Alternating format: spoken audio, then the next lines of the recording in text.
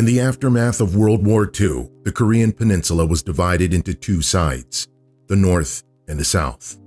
With backing from China and the USSR, Communist North Korea invaded US-backed South Korea in 1950, triggering the Korean War. After 3 years of intense combat, an armistice was declared, with the 38th parallel serving roughly as the border between the two sides. A 2.5-mile wide strip of land, known as the demilitarized zone, DMZ, serves as a neutral buffer zone. On either side of this DMZ, both North and South Korea have a massive force ready to respond to any provocations. The DMZ is the world's most heavily militarized and dangerous border. Since the armistice was not a peace agreement, the two Koreas are still technically at war, and every once in a while, a brief clash breaks out. Ever since the mid-1970s, the economy of South Korea has vastly outperformed that of the North.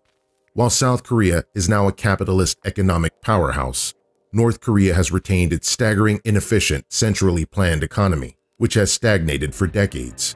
Furthermore, China's transition to a more liberal form of governance, combined with the collapse of the USSR, has deprived North Korea of strong allies. So the North has difficulty exporting its few products and importing vital goods. Furthermore, the repressive Kim regime retains strict control over the country, regulating the movement of people, the content of media, and even citizens' private conversations. Arbitrary executions, famines, and extreme poverty are just a few of the ills endured by many North Korean citizens. Since the northern regime is so brutal and ineffective, many wonder why the United States and South Korea have not simply finished the war and invaded the North. After all, the US has been able to overthrow numerous regimes in the past, most recently the Iraq government in 2001, without too many issues, at least until insurgents began to undermine the American forces post-invasion.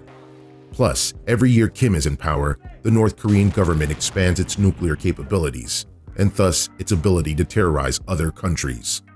Because of this, some have argued that the time to strike North Korea is now rather than later. When considering this argument, one should know that a war with North Korea would be extremely costly, both materially and in terms of lives. Here are the reasons why. North Korea is a nuclear state. One of the most worrying aspects of the North Korean regime is its nuclear weapons program. Despite its backward economy, North Korea has managed to make significant advances in nuclear technology by diverting a huge percentage of its economic output to weapons programs. North Korea is believed to be in possession of a number of operational warheads, estimated by many to be around 10 to 20, and it likely has the technology to mount them on short and medium-range ballistic missiles. Even though North Korea's nukes are crude, even one of them could cause millions of casualties if it were to reach Seoul or Tokyo. The US, South Korea, and Japan do have missile defense systems, such as THAAD, Aegis, and Patriot, which could destroy North Korean missiles before they reach their targets. It is also true that American and South Korean cruise missiles could eliminate many of the North Korean nuclear weapons before they could be launched.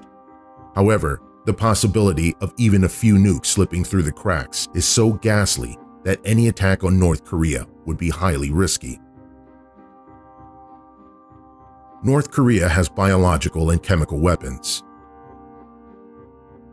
Even if the US and South Korea militaries were able to eliminate all of North Korea's nukes, South Korean and Japanese civilians would still face an onslaught of deadly chemical and biological weapons.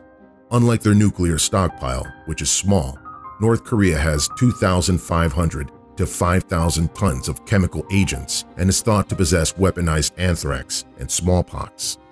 South Korean cities, especially those near the border, will likely be showered with these substances in the case of war, inflicting serious casualties.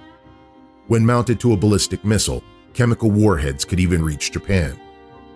North Korea has massive conventional firepower.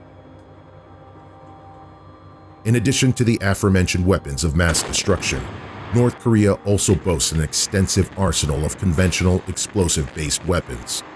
While conventional shells and warheads may not inspire the same fear that nuclear and chemical weapons do, they can be just as deadly when deployed in numbers.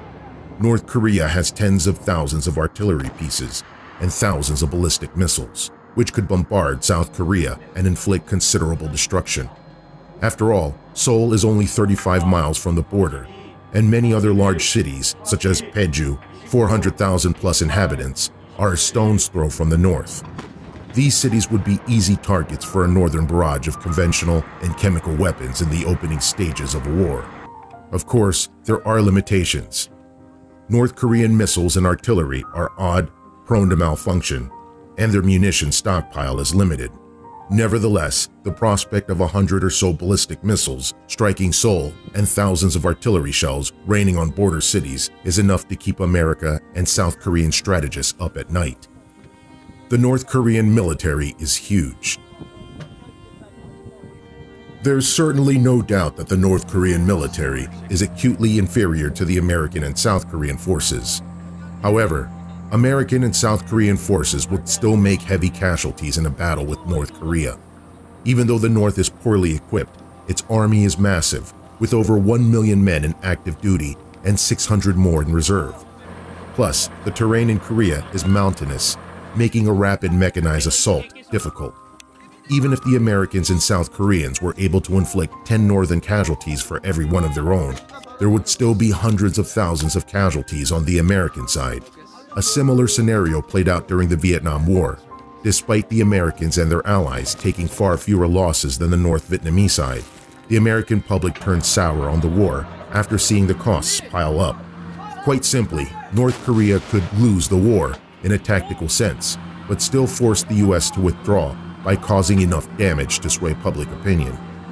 This is even more so true for the South Koreans, many of whom have family in the North and who still feel a sense of ethnic connection despite the geopolitical circumstances. Nobody wants the North to completely implode. Despite all stakeholders recognizing the failures of Kim's regime, nobody wants to see the North fall apart completely, which would occur if it was invaded. First of all, there would be a humanitarian catastrophe. Many of the North's citizens are already unhealthy and/or undernourished. In a war scenario, with bombs falling and the North directing all its resources to the military, many would simply starve or die from the lack of medicine. Further, after the war's end, there would be tens of millions of impoverished, undereducated North Koreans in need of medical care, homes, and jobs. Absorbing these refugees would place extreme strains on the economies of China and South Korea and could potentially spark issues similar to those experienced during the relocation of Syrian refugees in Europe. Plus, North Korea itself would need a new government, new infrastructure, etc., which nobody wants to shoulder the bill for. Plus, as mentioned before, many in the South would hate to fight against the Northerners, who they view as their countrymen. The South, like China, would far prefer a peaceful resolution, which saves North Korean lives and avoids unnecessary conflict. China would raise hell. If North Korea had been invaded a few decades ago, China probably would have come to its defense militarily. Now, whether that would occur is less clear. China is clearly fed up with Kim's regime, as it has frequently criticized the North and placed restrictions on imports and exports. Nevertheless, China would still hate to see the whole Korean Peninsula being an American-aligned state.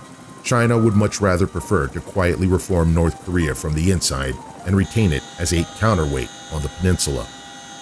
Of course, this is just a short list of the numerous reasons why an invasion of North Korea would be perilous, and thus why it has not been attempted.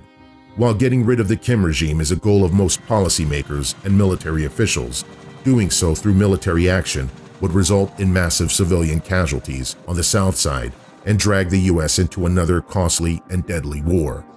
Unless the North Korean state crumbles from within or a coup occurs, do not expect a change to the Korean Peninsula's status quo anytime soon.